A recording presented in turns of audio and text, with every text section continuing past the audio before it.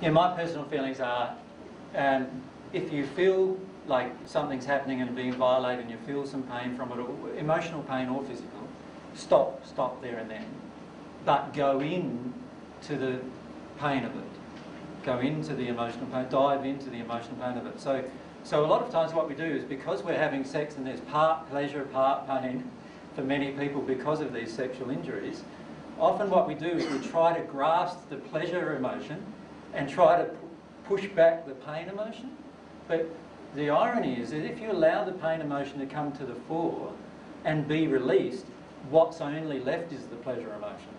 So just the way I see it is, view every single time that happens where you feel like crying during sex or afterwards, just go straight into it and really let it happen, and don't worry too much about your partner. In fact, I would say don't worry at all about your partner, because they need to feel their own emotions of the law of attraction of that anyway. So like if you're crying afterwards as a woman and your partner's going, what's wrong, what's wrong, what's wrong? You know, that he needs to work through his own emotions about that. He needs to let you cry and let you connect with that emotion causally. So let you connect with that childhood event generally is the way to go.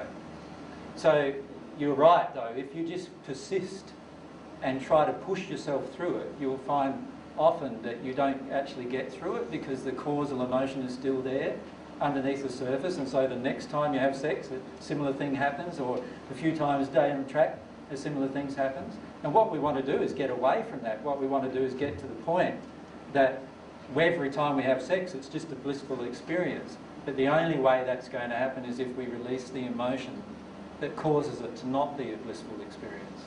I think it's a blurred line for me, maybe for others, at what point are we going into emotion, and is our fear of doing that because we're actually aware that we're afraid of being traumatised. Going into emotion is going there, you know, whatever the emotion, whatever. So I get confused as to whether I'm just making myself suffer more, or I'm actually healing that. Giving myself a chance to release.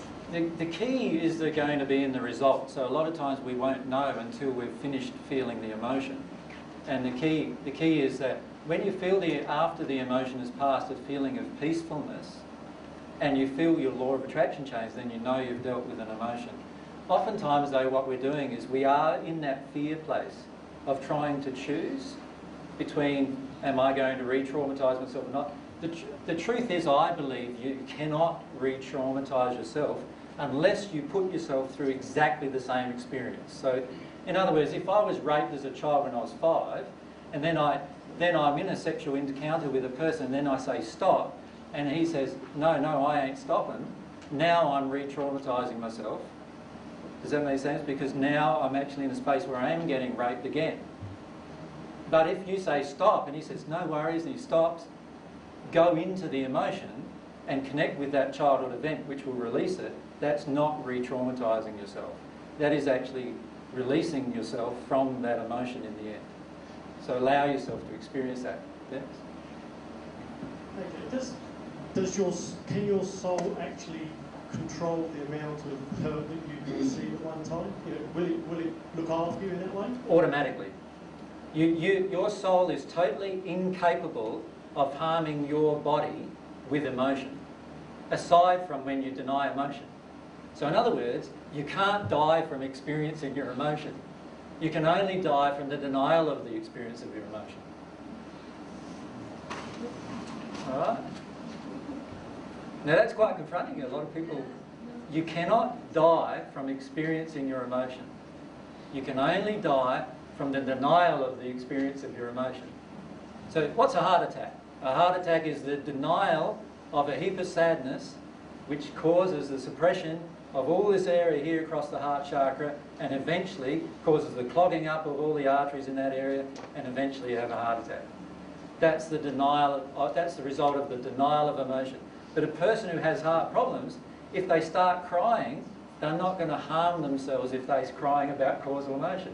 In fact, what they're going to do is free up the chest area, which actually gets everything operating properly, and all of a sudden, within a day or two, you can find things a lot better. I've found, and I've told this to you before, parts of my body go into like deep pain because of denial of emotion, and then within 2 days of dealing with the emotion be completely healed again. So if that's the case, you can do that with all parts of your body. What's the difference between a thumb and a kidney and they all have a replication process of the cell structure, which is all based on your emotional condition. So if you let yourself feel the emotion, you will get into everything possible and heal yourself in the process.